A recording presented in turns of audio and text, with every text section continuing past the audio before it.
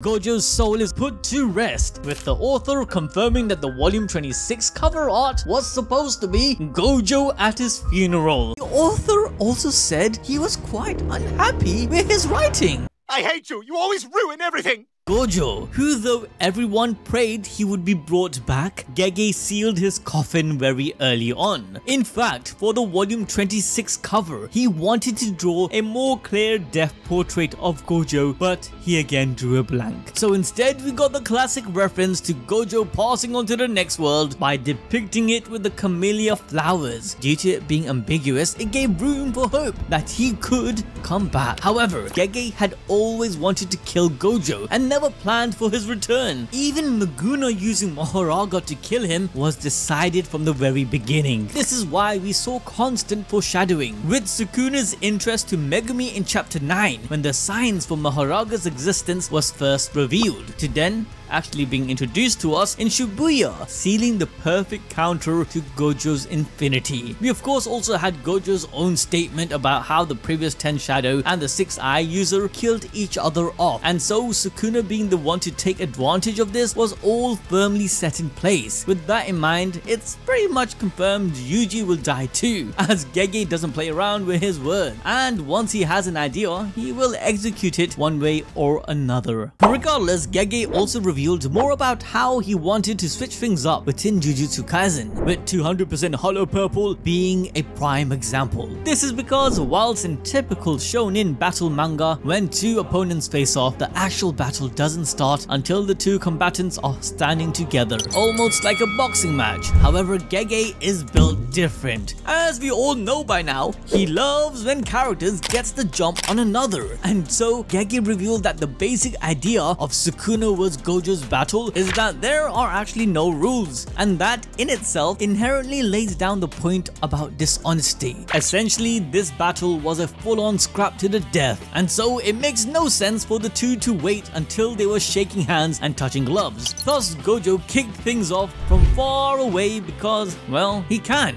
And again, it's not like this fight was fair either way, as Sukuna was using Megumi's body with Megumi's technique, with of course all the memories and insight he acquired along the way. That being said, Gege's pragmatic thinking hasn't succeeded him in all aspects of the series, as there's a lot of things Gege believed he failed at, starting with time. It can be easy to forget that the entirety of the Jujutsu Kaisen story takes place in the span of just a few months, which is something Gege has realized was a poor choice and something to learn from. Gege also admitted that he felt that the Culling Games was a failure. Looking back on it, he revealed how he wished the ruling system was utilized more in battle. Like, they had discussed the idea of adding rules midst battle using accumulated points to add extra layer of creativity and twist, but in the end, nothing happened. Moreover, Gege retrospectively agreed that he could have made it more like a tournament arc. Originally, when introducing new characters, he wanted to bring excitement for them beforehand by telling side stories. This is something he had done in the case of Sumiki, Hakari, and even Yuta. However, if the Culling Games had adopted the tournament style, Gege mentioned that introducing new characters would have been clearer, whilst also giving them more of a chance to be featured in the story. For example, one of the arc's biggest criticism stems from new characters being introduced, fulfilling a role, then being made redundant.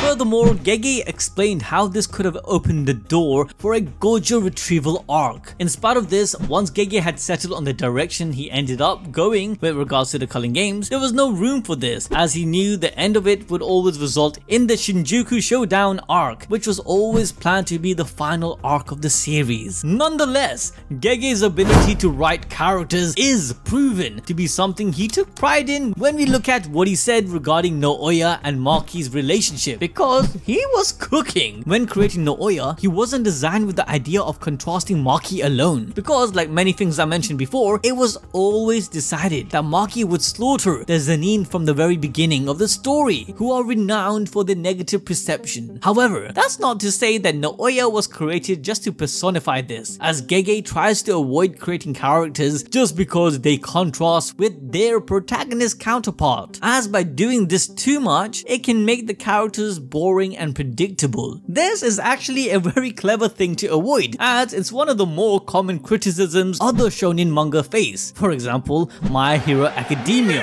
which has suffered this fate with some of their characters, as a lot of their dynamics become too predictable simply because they exist to contrast somebody else. Whereas a character like Nooi's involvement in the story would still exist with or without Maki. Unfortunately, someone who wasn't supposed to exist was Kenjaku. What?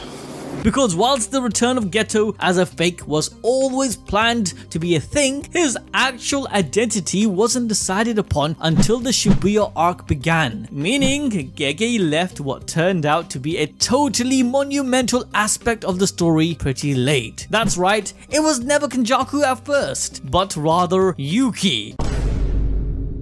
Yep, she was supposed to be the mastermind behind it all. This explains a few things, such as why she may have helped push Geto down the path he took, and why she wasn't present during the majority of the arc as she was supposed to be. That revelation blew your mind, and make sure to hit the like button and watch this video next for more peak fiction.